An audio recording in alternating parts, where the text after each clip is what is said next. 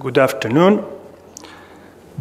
Dear Chairman, distinguished colleagues and guests, I'd like to thank Professor Peric and Professor Jovančević for inviting me to be a part of this symposium, and at the same time, congratulations for the extraordinary organization of the second Rhino Forum. I'm going to speak about some vital moments before, during and after the rhinoplasty, and at the same time I'd like to express my personal view on this issue. Saddle nose was more fashionable in the 50s and 60s, but straight dorsum is nowadays a fashion. Actually, there is no exact rule about lower or higher dorsum. That is finally a matter of desire. There are several factors that determine patient selection. The first one is eye contact. Eyes talk so much. The second one is smile. If I cannot elicit a smile, I'm very careful with that patient. And finally, conversation helps me to hear patients' considerations and desire, and I always try to understand.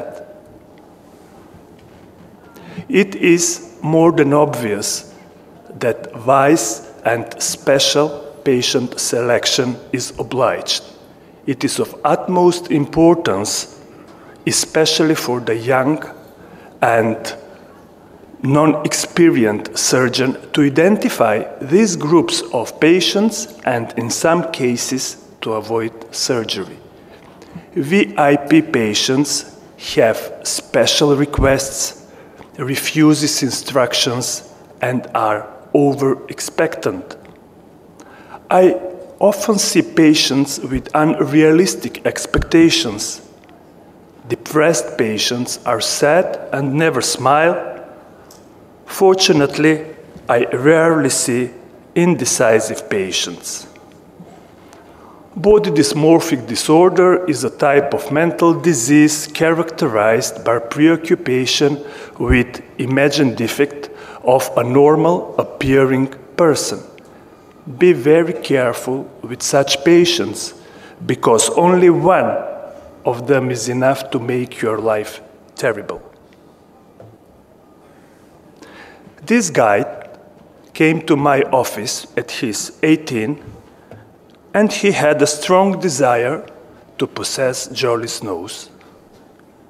I explained to him that if I create such a nose to him, maybe I'll be his hero, but at the same time, the most uncritical and worst patient for the people. And you know, people always judge the surgeon. Because of that, I refused to operate. Every proper selection is followed by making rhinoplasty design. For that purpose, one must have clear vision and exact pre-op plan. It may be the most important and essential part of rhinoplasty. Surgical approach should be as simple as possible, but adequate enough to enable normal appearance and satisfactory result. And always try to be unique, original, and different from the others in making your nose job. It is the only way to become and stay irreplaceable.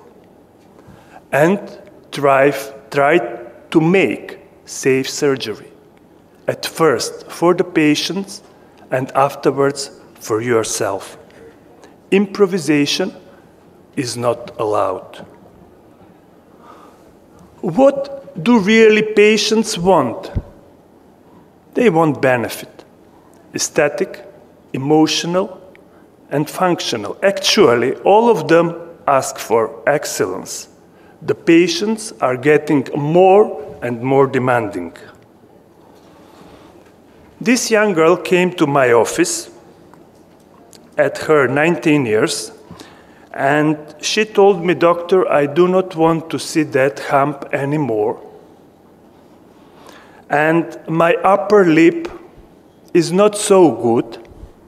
Please do something about that." I did closed approach, removed the hump, and put columellar strut to improve the nasolabial region, and you can see the upper lip is in a better condition. She was satisfied, and I'd like to point out one thing. Nasal dorsum and profile line is the power line. That is a credit card for your operation. Besides the power line of the profile, there is another very important aesthetic detail, and that is eyebrow tip line.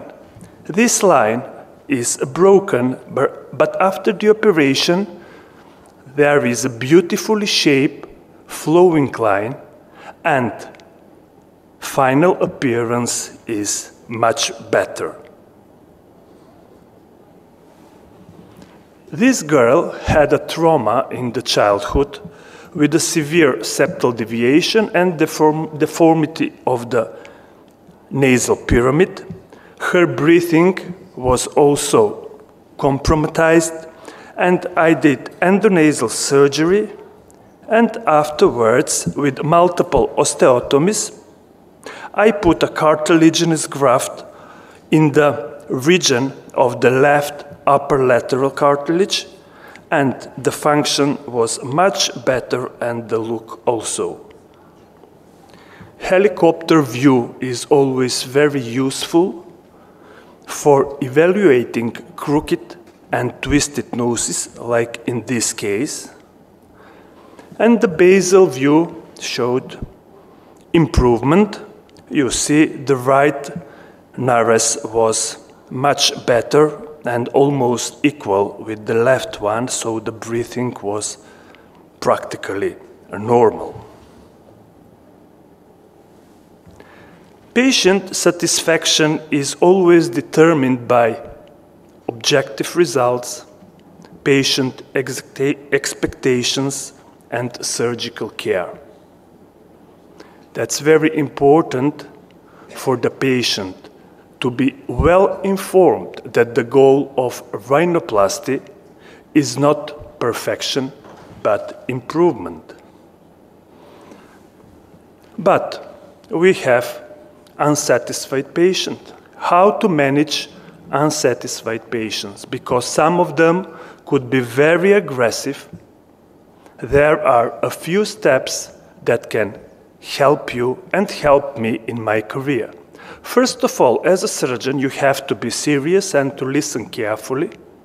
Afterwards, you should understand patients' complaints and express your concern. Crucial moment in the conversation is do not be defensive. Be humble, but not apologetic. And finally, secondary rhinoplasty is a must for unsatisfied patients. This is one girl operated in another hospital, and as you can see, she was a candidate for a revision surgery. There was a prominent in the nasal dorsum. The prominent was on palpation elastic. It was a part of an upper remnant of the upper lateral cartilage. I removed that, but for the dorsal work, I used endoscope. 0 degree, sometimes 45 degree, because it's very important to be sharp and exact.